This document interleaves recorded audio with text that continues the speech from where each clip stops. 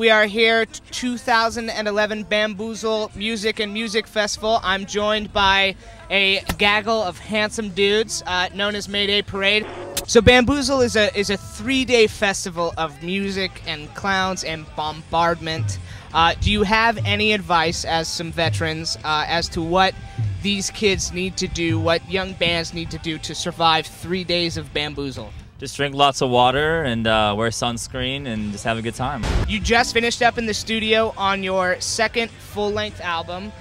Do we have any sort of timeline on a release? It's probably going to be in October. Hopefully right now it's going to be at the end of September or October sometime. That's the goal right now, and I guess hopefully everything goes to plan. It'll be that way. We're really pumped about it. We can't wait for everyone to hear it.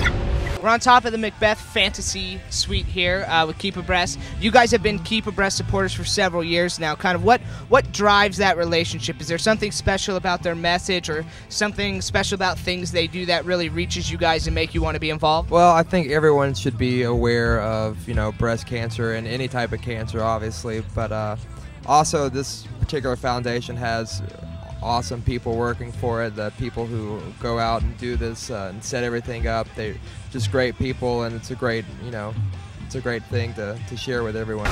So we're here just a few short hours before you guys take the stage. Is there anything special, any sort of warm-up or chant or exercise you do before you guys get out and rock? We gather up in a circle, we put our hands in, and we say a few words of encouragement, and then we count to 3 and yell bangarang. It's something we've done since day one, and I don't know, I mean, just the atmosphere is going to be awesome.